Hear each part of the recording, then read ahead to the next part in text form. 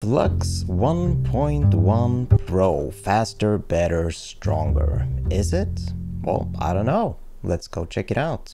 Let's see what's new, get Flux. Oh, zoom in a little bit here. We'll be announcing Flux Pro and the BFL API. So BFL, that's Black Forest Labs, right? So October 2nd, 2 days ago.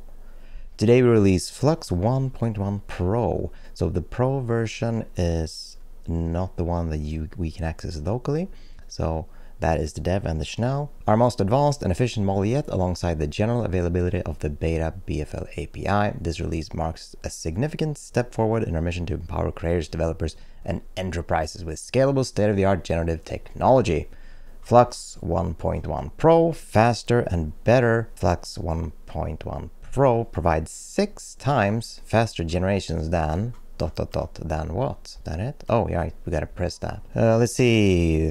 Than its predecessor, Flux 1 Pro. 6 times faster? I mean, that's pretty insane.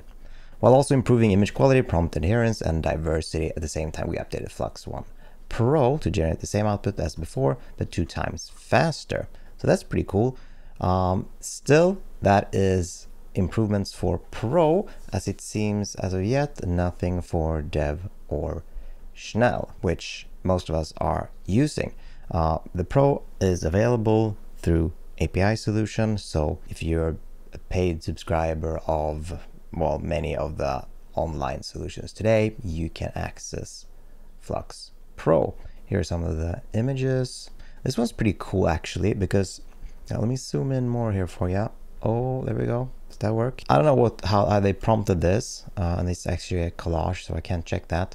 But this image is photorealistic. The cat in a cartoon or painted style, and so is this little chat bubble here where he or she thinks of the 3 blueberries here. So there's a mixing and matching of styles, so I think that's pretty cool. I haven't seen that, and I haven't tested that either on the previous models.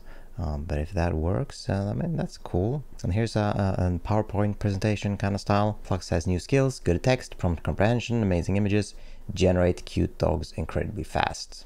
All right, dog in hat, cat in hat, whatever works, right? Let's keep on going here. So we talked a little bit, they said superior speed and efficiency. So 6 times faster for Flux 1.1 and 2 times faster for the Pro one. I do wonder, they updated the Flux 1 Pro. How did they do that? I mean, well, it probably delve into that later here, right? Yada yada yada provides an ideal trade-off between image quality and inference speed. Okay, so did they decrease image quality to get that inference speed 6 times as fast? Flux 1.1 Pro is 3 times faster than currently available Flux 1 Pro. So what?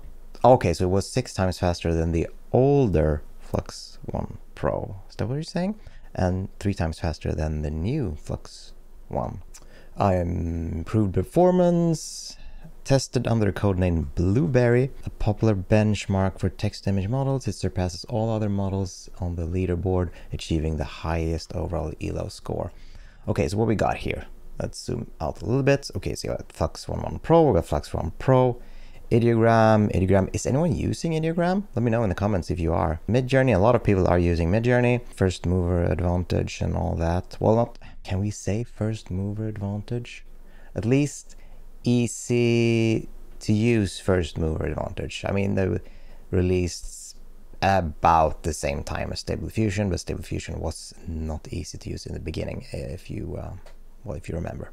And then we have we have SD3 medium here. Oh, there's Flux Dev. So we have Flux Dev here in the middle. So I'm fairly happy with Flux Dev currently. According to this ELO score, it's surpassing Midjourney. And if you're looking at the Flux Pro, we're actually seeing an improvement of quality on the Flux 1.1 Pro compared to the Flux 1 Pro. So even with the increased speed, we're getting quality improvements as well. It's interesting though that SD3 medium is down here. I mean, yes, it fails completely with like human anatomy and stuff, but you can get some good images out of it still, like close-up portraits, environment, stuff like that. So yeah, surprised to see this slow, but also it looks a little skewed, right? Because from here 950-ish up to 1000. That's just like 50 points. So all of these values are very close to each other. So it's not as a huge jump as you might think. So the improvements from Flux 1 Dev to the new Flux 1.1 Pro is 50 points, and down from Flux 1 Dev to SD3 is what? 150 points, and from Dolly to SD3 Medium is 50 points as well. So yeah, I mean, there's a difference for sure. It makes it look like there's a much bigger difference. But I mean, I love Flux. Flux is amazing. Or at least I think so today. Maybe tomorrow that changes when something new is released. Okay, cost sounds... Okay, so this is with inference speed and how much it requires. So you want to be as high up on this as possible while simultaneously being on the left side, right? So Flux Dev, for example, you're getting a fairly high score by being fairly cheap. Flux 1.1 Pro, obviously better, but also moving towards the right side as it costs more to run. And some of these, like Midjourney, Ideogram, we're seeing huge costs over here while being on the same level as Flux 1 Dev, which you can run very, very cheap. And then if you go to the super cheap ones, Flux 1 Schnell, you're still getting, well, pretty good results here, right? But it's cheap. But I think Dev, this is probably where most people, or at least my viewers, you guys and gals, well, at least 6% of you are gonna be around here, right? Okay, let's see what else we got. Speed, seconds. So again, we want to be high up and on the left side, and surprisingly Flux 1.1 Pro actually outperforms Flux 1 Dev when it comes to speed. So that is very interesting indeed. And here's the new Flux 1 Pro, and here's the older Flux 1 Pro. So the older Flux 1 Pro was very slow in comparison to all of them, and surprising to see that the Flux 1.1 Pro is this fast while achieving these scores, right? And if you want to deep down into the metrics, there is more info, a couple of links here. All metrics from artificialanalysis.ai as of October 1st, 2024, except Flux 1 inference speeds benchmarked internally. Okay. Fast high-res coming soon. Flux 1.1 Pro natively set up for fast ultra-high resolution generation coming soon to the API. Generate up to 2K images without sacrificing any of the prompt. 2K, pretty good. They got it on some of the where you can get it, where you can use it now. Some info on the API if you want to work with that, and we have some pricing here. So the API on the Dev, 2.5 cents per image. Pro, the older Pro, 5 cents per image, and the newer Pro, 4 cents per image. So Flux 1.1 Pro achieving, like we said here, right? No, speed, cents here. So Flux 1.1 Pro is cheaper and more effective than the Flux 1 Pro, if we are to trust this data, and you know, we gotta take them at their word, right? Yada, and they are looking for people. Oh, open positions. If you guys want to work at the Black Forest Labs, they got 8 job openings. Business development, chief of staff, general counsel, technical staff, a lot of technical staff here. Oh, check that out. So that is probably all we're gonna see from the Flux 1.1 Pro announcement. Is there anything else here? See what's new, get Flux, get creative. This is from the main page, so these images are probably older, right? I saw a version of this one on Reddit. No, you can't. There's nothing that says which version these were from. Oh, here we go. All samples were made with Flux 1.1 Pro. Then we can actually look at them a little more in detail. So this one's pretty cute. You got this, oh, what'd you call it? We have this, oh, I forget the word. We have this specific focus where it looks like it's tiny. Well, it actually is tiny, but you can do that like on real cities and make them look like model cities. It's pretty cool. A fish here. It's a lot of, one of the complaints about Flux in general is all the blur and the depth of focus going on.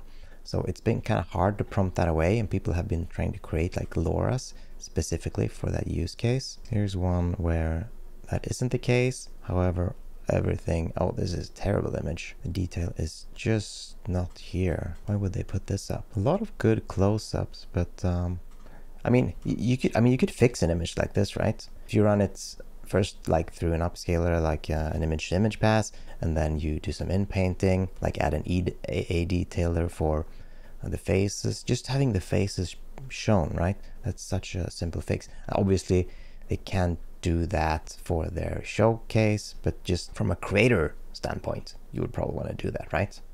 But all of the close-ups and stuff like that, that looks really good. Here's some kind of Western style anime, I would say. I don't know, not sure. Here's more the traditional style. 1, 2, 3, 4. 1, 2, 3, 4. Oh, that's a one finger too many. I did notice, like, sometimes you get an extra finger with Flux. Most of the time, it works out well. You get the correct amount of fingers, but still getting a few extra fingers here and there.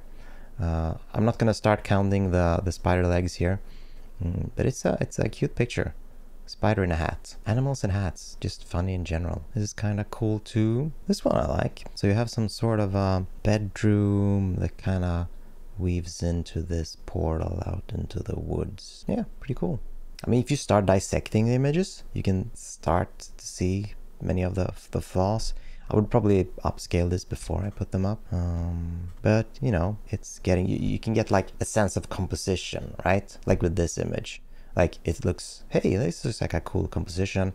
But if you start digging into the details, it's semi there, semi not there. I mean, the people are actually together pretty well. So you have like this couple here, they actually look like two people and with two legs and two arms and stuff like that. So that's a huge improvement. But some of the close-up stuff, like this person here, should have some more detail.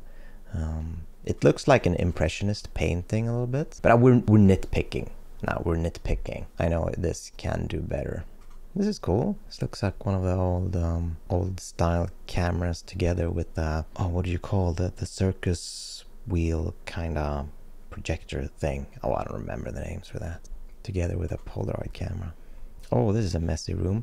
Let's look at some of the detail here. So even though it's a little lower as back here, we can actually see it does look like there's separate items. So that's cool. So if we were to upscale this, either through a regular upscale or a tiling upscale, it could probably start differentiating the items and giving us them in better quality. So what I'm saying is it would look like specific items and not just a mess that looks like items. And it's a big difference. We've got some clouds and smoke here. Pretty cool. What is this? What do you call it? A lynx? Oh, I don't remember.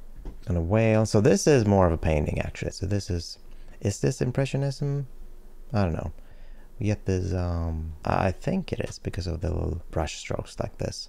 So this reminds me of, oh, what's that book? Hitchhiker's Guide to the Galaxy, right? Overall, I would say like good images. I mean, obviously they are straight out of the box. Ooh, I just love these kinds of environment paints. This looks like one of those speed paints where everything's look, you get like the sense of a lot of detail, but it's, you know, sketched or painted quickly. Well, you know, it's not painted quickly, but in comparison to doing a image like this with a lot of detail, it's a little frogs here in the end.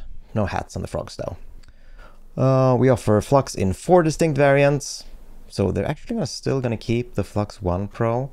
Not sure why, since the Flux 1 Pro will be faster and cheaper, right? Oh, we don't have the data anymore. Anyway, Flux Dev, which we all love, and Flux Schnell still there. So will we get a 1.1 Dev or a 1.1 Schnell? I don't know.